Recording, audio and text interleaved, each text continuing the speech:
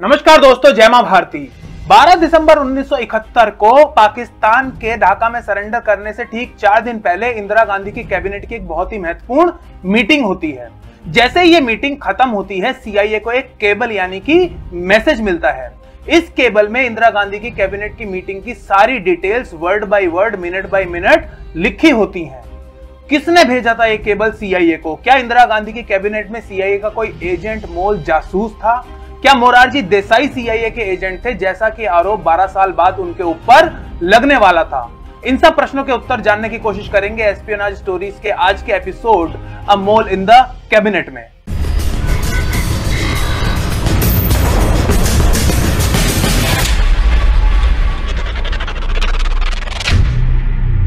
दोस्तों, सेमर हर्ष पत्रकारिता की दुनिया का एक बहुत बड़ा नाम है। पुलित्जर प्राइज विनर हर्ष एक इन्वेस्टिगेटिव जर्नलिस्ट और लेखक हैं जो कि 6 दशकों से भी ज्यादा समय से geopolitics, intelligence, espionage, national security जैसे मुद्दों के ऊपर लिख रहे हैं। 1970 से न्यूयॉर्क टाइम्स के साथ जुड़े हुए हर्ष 1 दर्जन किताबें भी लिख चुके हैं और 1983 में उनकी एक किताब छपी थी जिसका नाम है the price of power, Kissinger in the Nixon white house. इस किताब को अमेरिका में काफी ठीक ठाक रिव्यू मिले, लेकिन दिलचस्प बात यह है कि अमेरिका में छपी इस किताब से हिंदुस्तान में, भारत में हड़कंप मच गया। अपनी इस किताब में सेमर हर्ष दावा करते हैं कि मोरारजी देसाई 60 और 70 के दशक में सीआईए के एजेंट के रूप में काम कर रहे थे और सीआईए को संवेदनशील जानकारी देने की एवज में उनको $20,000 भी मिला करते थे। किताब में यह दावा भी किया गया कि 1971 के भारत पाक युद्ध के दौरान भी मोरारजी देसाई सीआईए के एक महत्वपूर्ण एजेंट के रूप में काम कर रहे थे। लेकिन यहां पर सेमर हर्ष एक बहुत बड़ी गलती कर गए। 1971 में मोरारजी देसाई सरकार का हिस्सा ही नहीं थे। 1969 में उन्हें उप प्रधानमंत्री के पद से निकाल दिया गया था और उसके बाद सीधा 1977 में उन्होंने जनता दल से इलेक्शन लड़ा था और जीतकर देश के प्रधानमंत्री भी बने थे। सेमर हर्ष जैसा एक इतना दिग्गज पत्रकार, जिसका नाम ही किसी भी किताब को हिट कराने के लिए काफी है, वो इतनी बड़ी गलती कैसे कर सकता था? पुलित्जर प्राइज से सम्मानित हर्ष जैसा इतना बड़ा पत्रकार इतनी बेसिक गलती कैसे कर सकता है? ये बात किसी को समझ नहीं आ रही थी। मोरारजी देसाई सेमर हर्ष के इस दावे से आग बबूला हो उठे थे और अपने आप को निर्दोष बताते हुए उन्होंने हर्ष के खिलाफ अमेरिका में मानहानि का मुकदमा ठोक दिया और 1989 में एक फेडरल कोर्ट अमेरिका की मोरारजी देसाई का यह केस सुनने के लिए तैयार हो भी गई। अब मोरारजी देसाई को कोर्ट में यह साबित करना था कि वो सीआईए के एजेंट नहीं है, हर्ष का यह दावा झूठा है और देसाई को नुकसान पहुंचाने की भावना के साथ लिखा गया है। यह बहुत ही मुश्किल काम था। कोई भी व्यक्ति सीआईए का एजेंट है या नहीं है, इसको साबित करना लगभग नामुमकिन काम है, क्योंकि सीआईए इस बात के एफिडेविट्स नहीं बांटती। देसाई के वकील सिरियाक डी कपिल ने कोर्ट के सामने दलील रखी कि जिस समय की बात सेमर हर्ष अपनी किताब में कर रहे हैं, उस समय देसाई सरकार का हिस्सा ही नहीं थे और इसलिए उनके पास संवेदनशील जानकारी होने का तो प्रश्न उठता ही नहीं। उन्होंने कोर्ट के सामने कहा कि हर्ष का यह दावा पूरी तरह फैब्रिकेटेड है, झूठा है और इसलिए हर्ष से उनको $3.5 मिलियन डैमेजेस में दिलवाए जाएं। वहीं हर्ष के वकील ने यह दलील दी कि पुलित्जर प्राइज से सम्मानित इतना दिग्गज पत्रकार, इतना बड़ा पत्रकार इतनी ओछी छोटी हरकत नहीं कर सकता। फेडरल जज चार्ल्स नॉर्गल ने हर्ष से कहा कि बिना अपने सोर्सेज की आइडेंटिटी रिवील किए, बिना उनका नाम बताए, उनको डिस्क्राइब करो, उनके बारे में बताओ। हर्ष के वकील ने ऐसे 6 टॉप यूएस गवर्नमेंट ऑफिशियल्स के बारे में बताया जिन्होंने हर्ष को यह जानकारी दी थी कि 60 और 70 के दशक में मोरारजी देसाई सीआईए के एजेंट के तौर पर काम कर रहे थे। सेमर हर्ष से बेहद नाराज चल रहे भूतपूर्व secretary of state Henry Kissinger ने भी कोर्ट में आकर देसाई के पक्ष में बयान दिया और जूरी को बताया कि जहां तक उनको याद पड़ता है, उनके पास कभी कोई ऐसी जानकारी नहीं थी कि मोरारजी देसाई सीआईए के लिए काम कर रहे हैं। इस वक्त 93 साल के हो चुके मोरारजी देसाई खुद तो कोर्ट नहीं आ पाए, लेकिन उनके बयान की वीडियो टेप को कोर्ट के सामने रखा गया। इस वीडियो टेप में मोरारजी देसाई कोर्ट को अपने जीवन की फिलॉसफी, सत्याग्रह और भगवत गीता के आदर्शों के बारे में समझाते हुए नजर आए। मोरारजी देसाई का कहना था कि उनका जीवन बहुत ही सरल व सादा जीवन है और वो अपने जीवन को बहुत ही कड़े नियमों के अनुसार जीते हैं। हर्ष के वकील ने देसाई के इस बयान को, देसाई के शब्दों को पकड़ लिया और कोर्ट के सामने दलील रखी कि इस किताब के छपने से, हर्ष की किताब के छपने से देसाई के जीवन पर कोई भी नकारात्मक प्रभाव नहीं पड़ा है, कोई भी बुरा असर नहीं पड़ा है और देसाई के शब्द, देसाई का बयान खुद इस बात का गवाह है। 2 हफ्तों तक चला यह बेहद रोमांचक कोर्ट रूम ड्रामा देसाई की हार के साथ खत्म हुआ जब 6 लोगों की ज्यूरी ने हर्ष के पक्ष में फैसला सुनाते हुए कहा कि देसाई का बचाव पक्ष बियॉन्ड द रीजनेबल डाउट ये साबित करने में नाकाम रहा है कि हर्ष का दावा झूठा है या फिर देसाई के प्रति किसी भी प्रकार की दुर्भावना से ग्रस्त है। लेकिन कोई तो था जो कैबिनेट लेवल की मीटिंग्स के सीक्रेट्स अमेरिका को, CIA को भेज रहा था, लीक कर रहा था। 12 दिसंबर 1971 को जो केबल CIA को भेजा गया था वो आप अपनी स्क्रीन पर देख सकते हैं।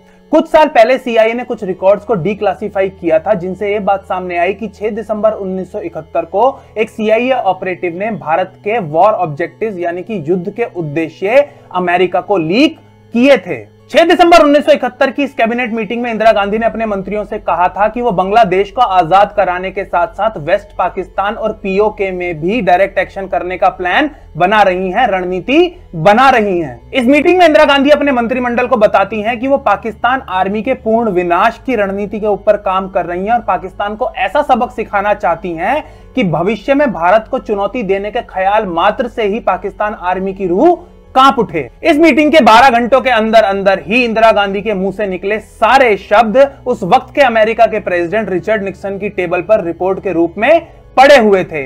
इस रिपोर्ट को पढ़कर निक्सन आग बबूला हो गया और गुस्से में चिल्लाने लगा कि उस औरत ने कुछ दिन पहले ही मुझसे वादा किया था कि वेस्ट पाकिस्तान और POK तो दूर की बात, भारत ईस्ट पाकिस्तान पर भी हमला नहीं करेगा।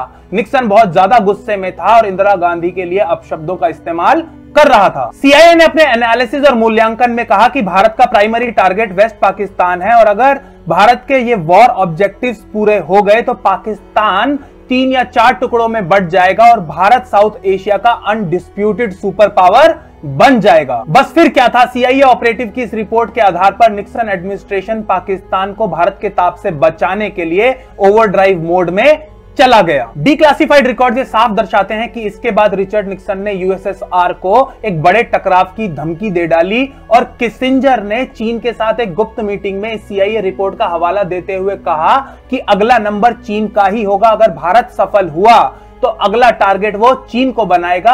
भारत और रूस मिलकर चीन को अब नहीं छोड़ेंगे, इसलिए भारत को रोकना बहुत जरूरी है। निक्सन और किसिंजर के इस प्रोपेगेंडा का परिणाम यह हुआ कि रूस के foreign minister Vasily Kuznetsov Indira Gandhi से मिले और उनसे आग्रह किया कि अपनी सारी रणनीति को सिर्फ ईस्ट पाकिस्तान तक ही सीमित रखें।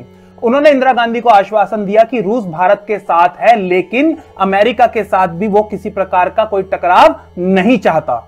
16 दिसंबर 1971 को जब रिचर्ड निक्सन को यह खबर मिली कि भारत ने युद्ध विराम सीज फायर की घोषणा कर दी है तो वो खुशी के मारे उछल पड़ा और चिल्लाते हुए किसिंजर से बोला, we have made it, it's the Russians working for us. हमने ये कर दिखाया, ये रशियंस ही हैं जो हमारे लिए काम कर रहे हैं। डीक्लासिफाई किए गए रिकॉर्ड्स में CIA ने कंटेंट को तो सेंसर नहीं किया लेकिन CIA ऑपरेटिव के नाम को जरूर सेंसर कर दिया क्योंकि CIA का डायरेक्टर एजेंसी के इंटेलिजेंस सोर्सेज को बचाने के लिए, एक्सपोजर से बचाने के लिए संवैधानिक तौर पर रिस्पॉन्सिबल होता है, जिम्मेदार होता है।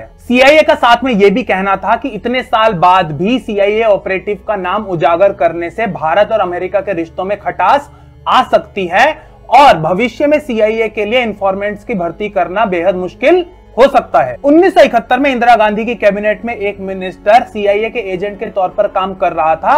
इस बात को इंटेलिजेंस ब्यूरो के पूर्व जॉइंट डायरेक्टर मलॉय कृष्णाधर ने भी कंफर्म किया था लेकिन उसका जो नाम है वो आज तक रहस्य ही बना हुआ है। लेकिन कई लोग ऐसे हैं जो आज तक इस गुत्थी को सुलझाने के लिए सालों से काम कर रहे हैं।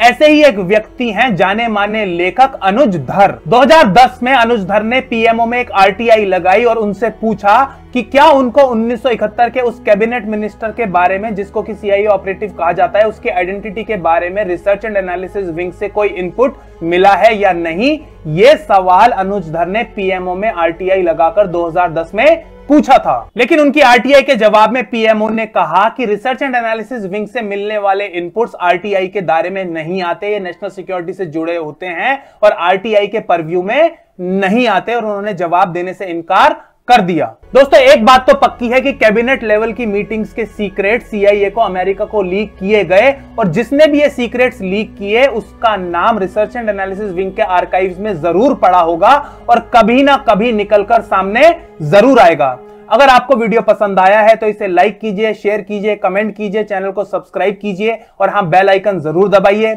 जल्दी मिलेंगे एस्पियोनाज स्टोरीज के अगले एपिसोड में। जय मां भारती, जय हिंद।